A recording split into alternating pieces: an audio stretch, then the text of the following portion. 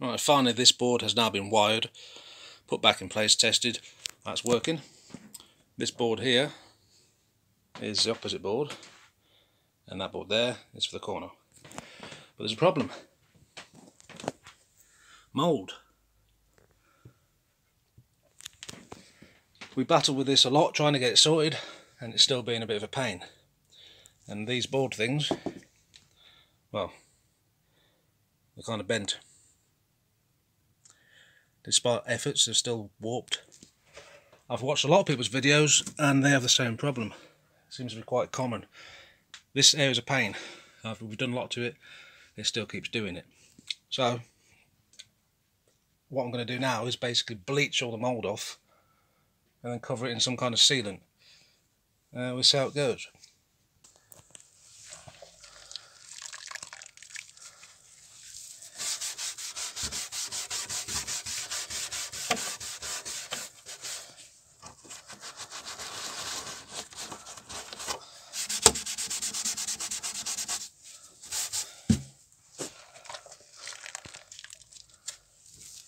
Right, so I just dug out the this.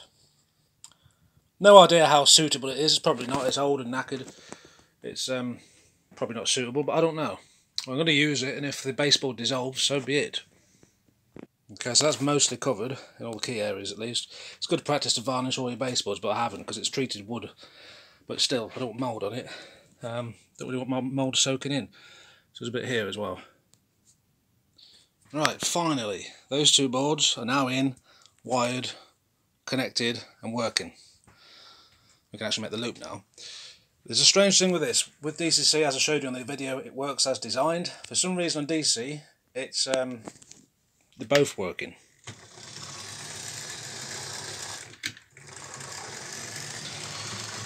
Plus this flickers, which is kind of cool. Sort of shows you the waveform, which is unintended. It's just kind of cool. But obviously something there is possibly a cross wire. It's not causing any problems on DCC. It's fine.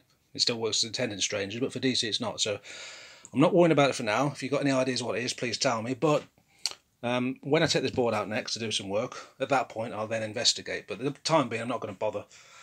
It's a bit annoying really, but never mind. So finally, done, done, done, done, done, and done. For the track wiring and the point wiring. These things, these shelves, and the shelves need to be finished off properly. Once I do that, I'll make the whole circuit. Leave it there for now. I've just had a go on DCC, and it seems that we still got the same problem. You don't get the flicker, but yeah, this button isn't actually doing its job now, whereas before it did. So I presume something behind it's bent or pulled out or just cross-connecting. I'll have a look later. It's not causing any actual major problems. It just means you can't shut that buzz off if you need to fault find, or indeed operate two DC locos, one up, one down, because they all move together. Okay, so it's a day or two later. Dunkoff has fixed it. Right.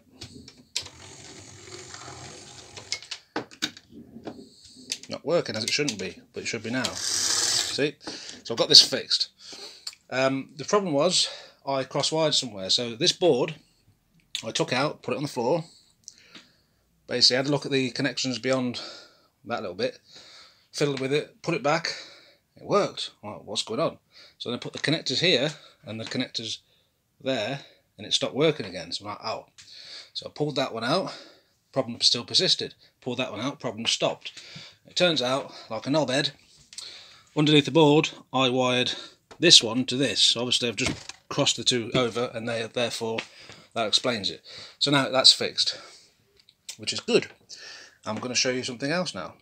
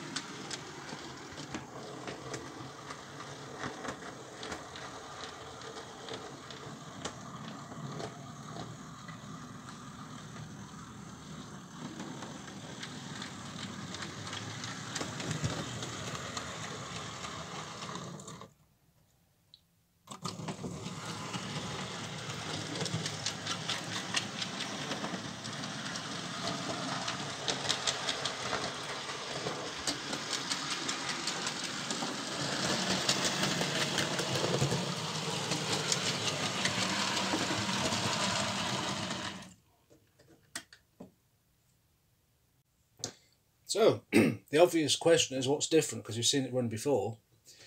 Well,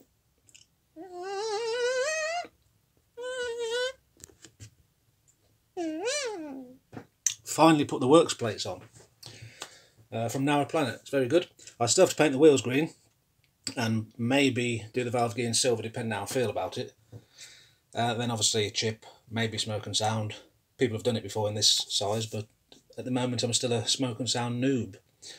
But yeah, curves are working nicely.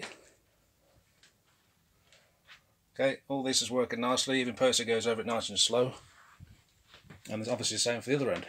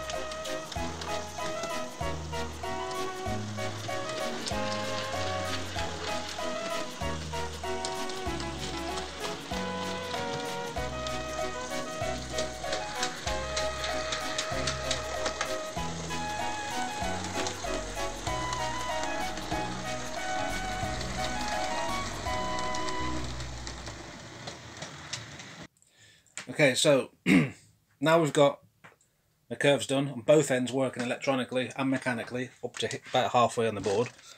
It's just a case of continuing it round now. Replace that board, and then I've got to sort this out because it kind of stopped here. I need to continue that there. Instead of using scrap bits of wood, use a proper surface, because ultimately the boards are going to rest on top of it that live in the middle here. So I'm pleased with the progress. I've been out of motivation for about 5 months or so, and then just started to get it back. Right, same applies there, you know, and here. It's all got to be resurfaced because I mean there's nothing really there. It's just random bits of wood. Look at it, no good. And things could fall down, smash the stuff below it. Don't want that to happen. First job on this board, scenic wise, will be the platforms.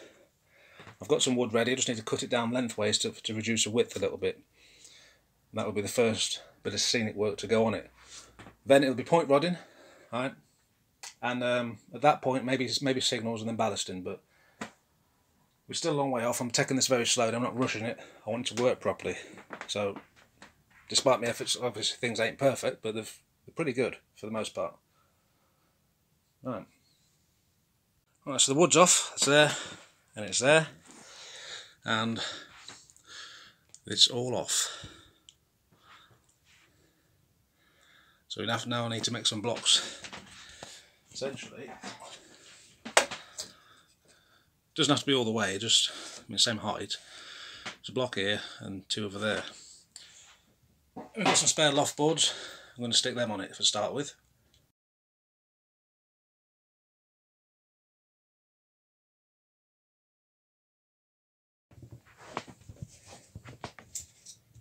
Awkward.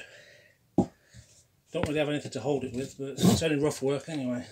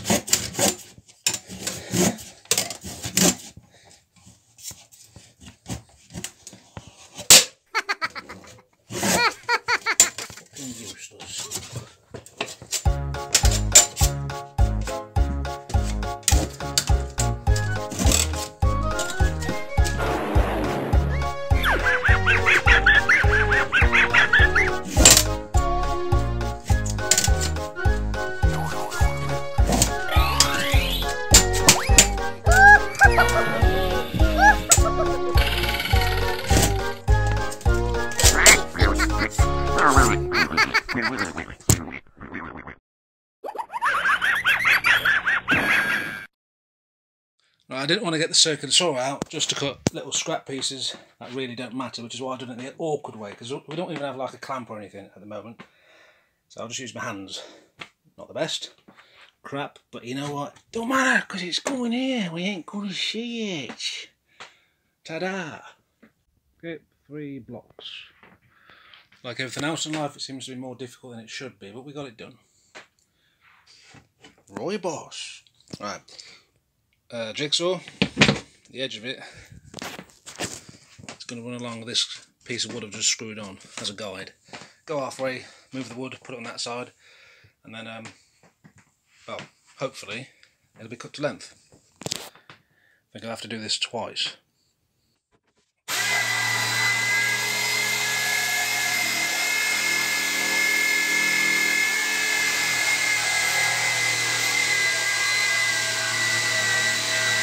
Right, done. I couldn't cut this to save my life, not straight, even with the guides, but it's kind of done anyway, so I'm happy. There's a screw in there going into that block. Same for there. There's a little L bracket because it split the wood, and then same for there, plus a little cutout for these wires that just hold everything up. And underneath you've got some battens using the scrap. And, well, there's a batten. And yeah, basically, it's just to store the baseboards on.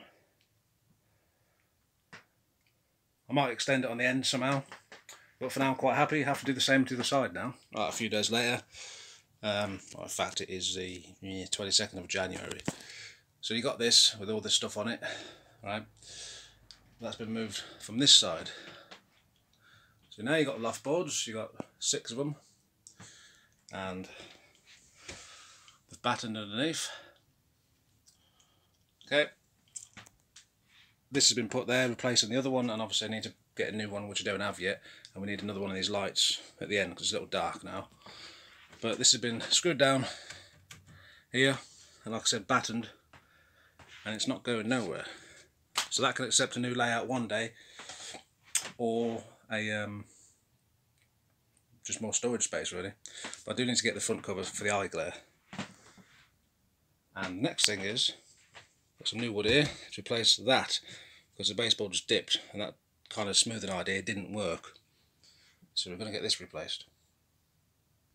Okay, so you can see by the different coloured piece of plywood that's the new board, and it fits better. It's still not like perfect, but I mean, how perfect can you get it? It's pretty good. If there's still like a little dip, I'm just going to pack it because I'm not faffing about again. That's the second board it's had. This is pretty good. I have basically joined it underneath to lock it in place, and this bit I've added that strut there, but I still ain't sure exactly where the framework's going to go on this, so it's still a bit wobbly and the gap ain't exactly the best, but we're going to have to live with it because this was the last piece technically put in on the circle, but I'm sure we'll get away with it. So what I can do now, clean the place up a little bit. So as usual, it looks a bit like a bomb site, and nice and blurry, yes. I can start laying some tracks now on this side, but rather than actually laying them properly and integrating them into layout, I'm thinking of just doing a loop temporary for the time being, so I can just play and have a bit of fun with this and operate it properly. To that end, this stuff, the Pico bullhead, is turning into rocking horse shit, quite frankly, because I mean all this lockdown crap, Pico don't seem to be putting out as much, so that it's hard to find the track now. So what I've done is bought some DCC Concepts stainless steel rail, which is half depth sleeper, not a problem. I can pack it to join it. I've got the stuff to solder it, so that's not worrying me, as it does some people. And I might use that temporary. Whether I use it on the main layout, I don't know. But that's where we are. Now ready to make a temporary loop. Or I can make some of it dedicated if I wanted to. Right.